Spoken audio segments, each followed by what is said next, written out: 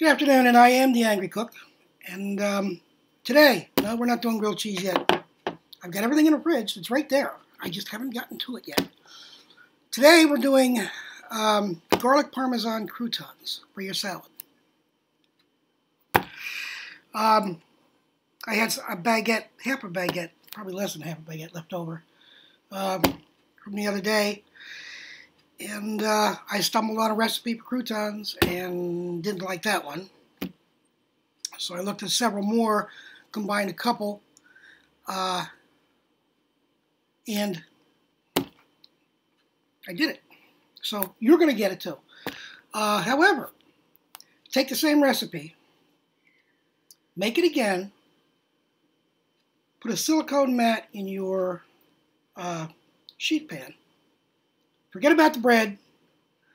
Make little rounds of the Parmesan garlic in there and cook it till they're crisp.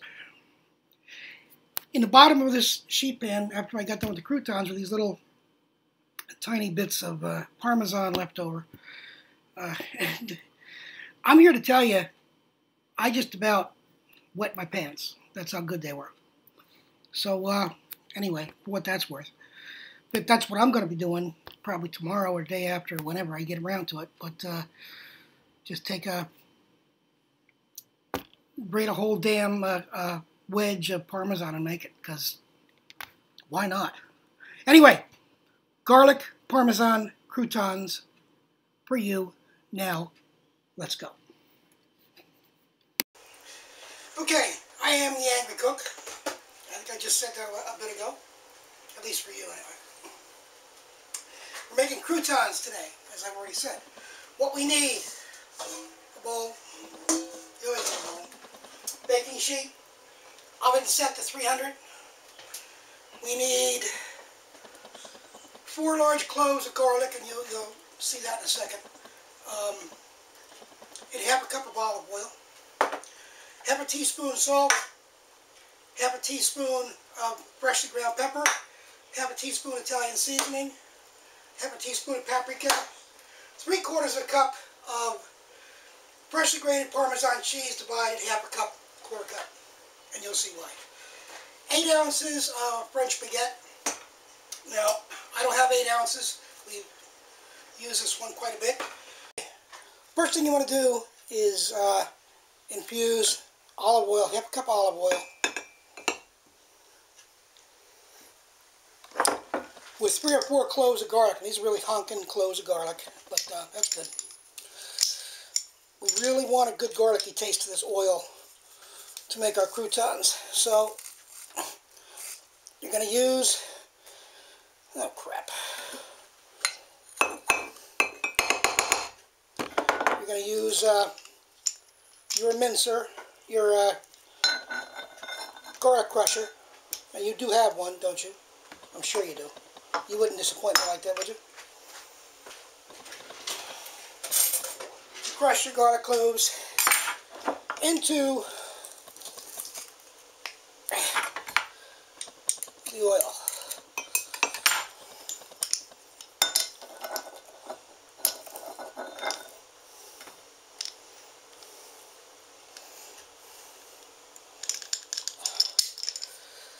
If you don't have a garlic clove mincer, crusher, mincer, whatever the hell it's called, then chop these up really, really fine. Really mince the crap out of them, because you want every bit of essence to come out of these and into your oil.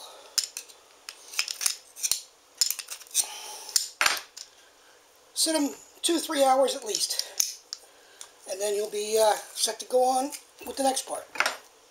So we'll see you in 2 or 3 hours. But to you it'll be right now. I've got about 5 ounces. We're just going to use that. Ain't a big deal. We're going to cut it in half and let it sit for a day or so, so it's not really so moist on the inside. You want to kind of dry out a little bit. Cut each half in half.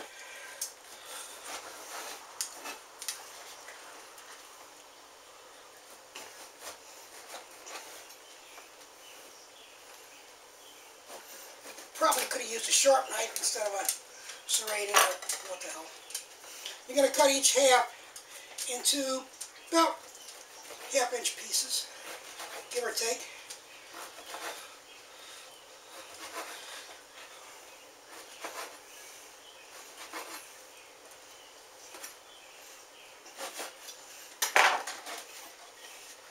Jade, of course, is right next to me,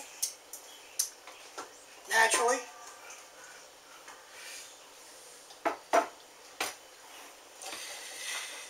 So we got our croutons. We need a sieve. Okay, take your garlic and olive oil that you've let sit about 2 or 3 hours. The longer the better. You want this really infused the garlic, and you can smell it. It's awesome. Pour it in. Get every bit of olive oil out of that garlic that you can by pushing it through. Probably use a spoon would be the best thing for this since it's round. Let me get one of those. I'm going to use that later anyway.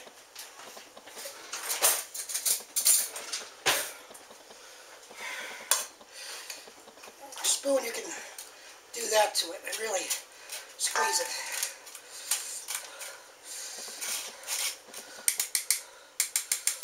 Look on the bottom. Scrape the bottom.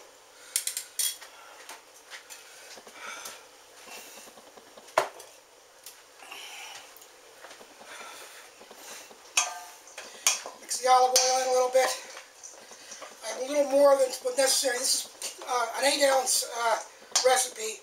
There's a little more than I need, but that's alright. I'm not going to sweat that. You want all these little darlings covered with, God damn it, Jade. Don't send them on the floor like I just did, unless you have Jade or a Jade duplicate. Alright, we're going to put our salt, our pepper, our salt, our paprika, or paprika, however you wish to pronounce it. Spread it around. Jade's enjoying the hell out of that, naturally.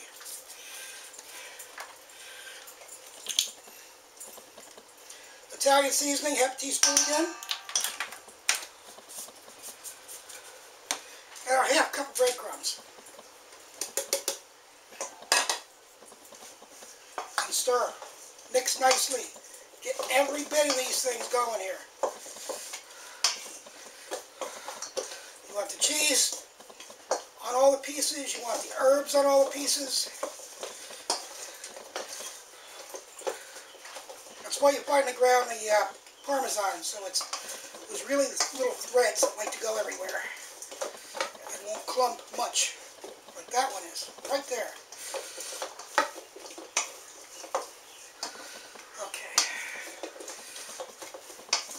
Okay.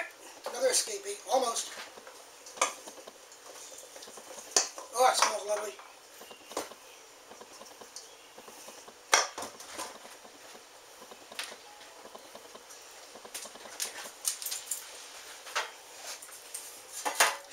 We're going to put those single layer baking sheet, spread them out a little bit.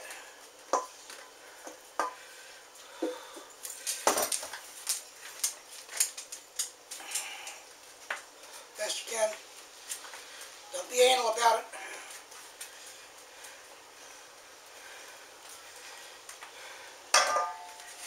300 oven, 15 minutes.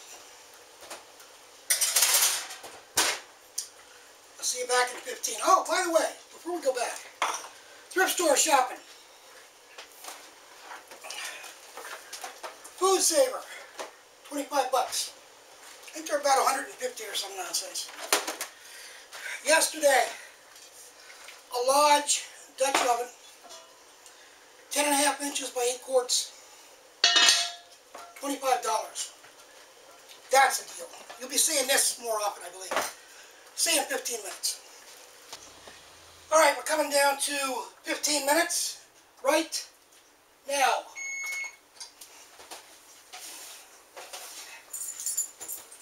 Pull your croutons in the oven. And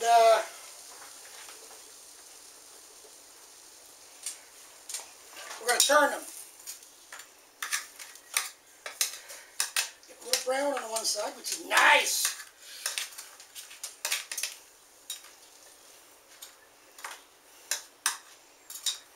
Come on, you ornery bastard.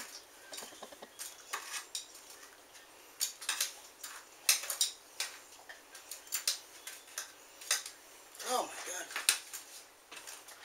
Jade, of course, thinks she's going to get something because she's back again. Imagine that. I want to say hi to all the new people. The past 2 months have been awesome.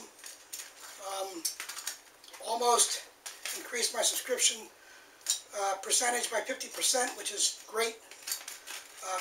Thanks for coming aboard. And if you see something you like, comment on it. If you want to see something that I haven't done or you'd like to see me do, comment. And that goes for all of you. Don't be afraid to speak up. So anyway, we're going to turn these over and we'll cut a lot of this crap out. Because you don't need to see that. Then we're going to place this back in the oven for 15 minutes. And that's where we'll pick up again. See you in 15. Okay, we're 10 minutes in. Let's pull these little darlings out.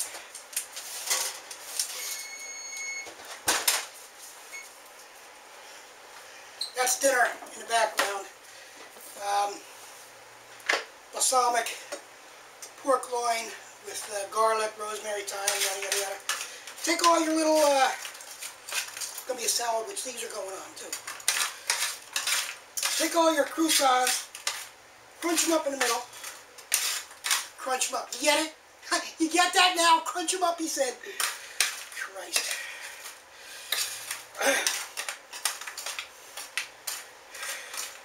Now, remember that quarter cup of finely grated fresh Parmesan cheese we had? Sprinkle a little darling on. I said sprinkle. You little bastard. It's all clumped together. Parmesan does that when it's freshly grated. It likes to stick together. I'm sure there's a way around that. I don't know what it is, but I'm sure there is. Just get it all over there. As much as you can. Don't sweat the small stuff. You know that. We talk about that all the time. What you can't control, you can't control. Put these in, starting at, for another 5 minutes, start looking at them. As you can see, they're nice and toasty now. So all you want to do is the cheese to melt. So stick them back in. Check out them in 5.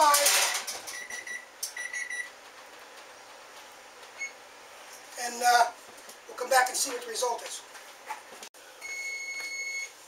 Alright, 5 minutes. Let's take a look. Oh, shut up. No. Another 5.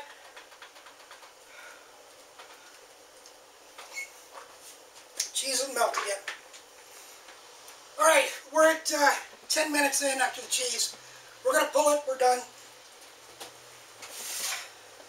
I don't want my breadcrumbs to get totally toasted out. We're going to let those dry.